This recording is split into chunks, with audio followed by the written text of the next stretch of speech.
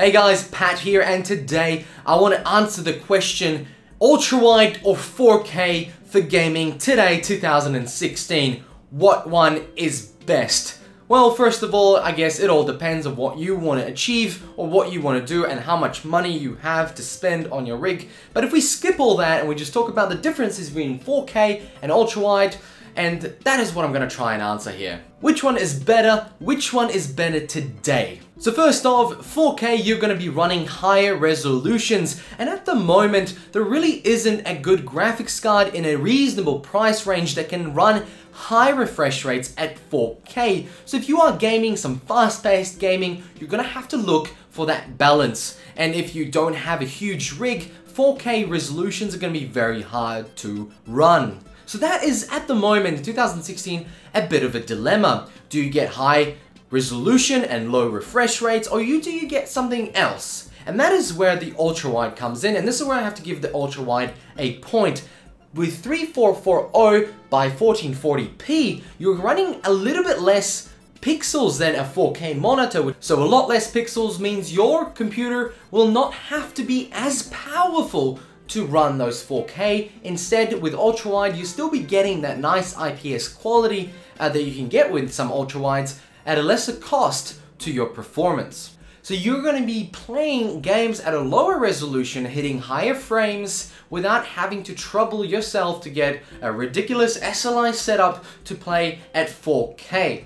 Obviously, the resolution will be a little bit less, and to be honest, it isn't quite noticeable unless you put them side by side, and then you're sort of just going by the resolution. And most 4K monitors are 60 frames, some can hit 75, but now we've got ultra-wides that can go 75 to 100 to even 144 with Acer's monitor, which is a little bit less in the resolution area, but can hit those higher frames. And this is what I'm getting at. We have to give up resolution for higher frames, and that is the problem at the moment. We do not have enough hardware, not good enough hardware, to really hit high refresh rates at high resolutions. The other thing you have to decide between ultra-wide and 4K is the aspect ratio. One of the best things with using an ultra-wide is having a wide field of view in a game. With racing games, it's really cool. With RPG games, it's amazing to see a much better scale of the surrounding area that your character is usually in the middle. It's nicer to have a wide view. For example, Witcher 3 is beautiful when it comes to playing on a widescreen. On a 4K, it's much more standard, 16:9.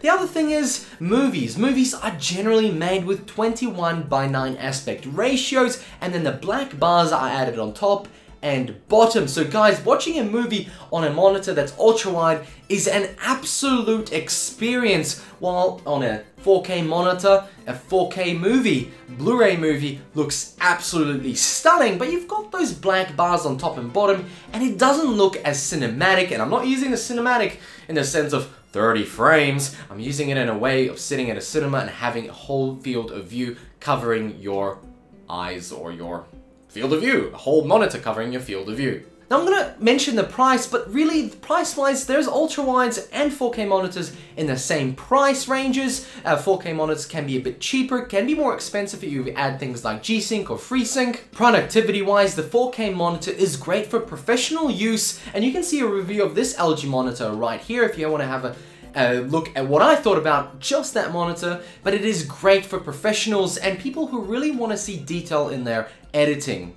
But with the ultra-wide, I found that my productivity was a lot better. I could split screen websites, and I could put my Premiere Pro out on the whole screen and lay out that timeline with a width rather than height, because in Premiere Pro, if some of you may know, it's better to have a wider screen, and some people use 2 screens. Friends, I think at the moment ultra-wides are just coming into popularity when 4K gaming isn't quite there yet. Some of you might think then 4K will get there sooner or later, and then the ultra-wides will be forgotten, but I don't think so. I think the next future is going to be more ultra-wide 4K monitors at 60 frames, and then ultra-wide 1440p monitors with high refresh rates, because most games now support 21:9, and that is becoming a very big standard now to have support in your games. So all the games did not have support for 16:9 or 21:9, but now most games have 21:9 support.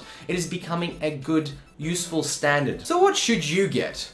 If you want to have a cool experience, the ultra-wide is probably for you. You're going to get the same exact experience in game at a wider screen and even get more productivity. If you feel like you're going to be doing a bit more design work and gaming, a 4K monitor could do you really well. Or if you want to skip both of them and go down in price, you can get a high refresh rate IPS monitor at a 27-inch size, a 16:9, and skip all these jokers right here. In conclusion, what I think is a better gaming experience is definitely the ultra-wide, and I'm not even talking about the specs and the extras companies add to make a gaming experience better. I just think from the design of the 21:9 aspect ratio, games look really, really nice, and now that most games support it, it is a very good experience. You don't have to fiddle around with settings or configs to get the game right. Playing at 4K, however, gives you more details in game, and you can reduce some of those AA effects with the jagged lines and really get nice, crisp gaming experience. However, running 4K resolutions can really put a strain on your system, and at the moment, the hardware is not there. And I really want to do a follow-up video like this and really see if next year, next time, the next set of GPUs come from NVIDIA and AMD, we can run games at 4K, 60 or 144 Hz and really, really bask in the glory of both high refresh rates and 4K. But at the moment, ultra-wide is what I believe gaming is perfect on at the moment. In the future, could change, but I still believe that ultra-wide is just going to keep getting better and better, and 16:9 is going to get left behind, and 21:9 aspect ratio is going to be a gaming standard very soon. Guys, thank you for watching. Let me know in the comments what you thought about the video. Give it a thumbs up, give it a share if you liked it. The thumb down button is down there too. Let me know why, and I'll see you in another video.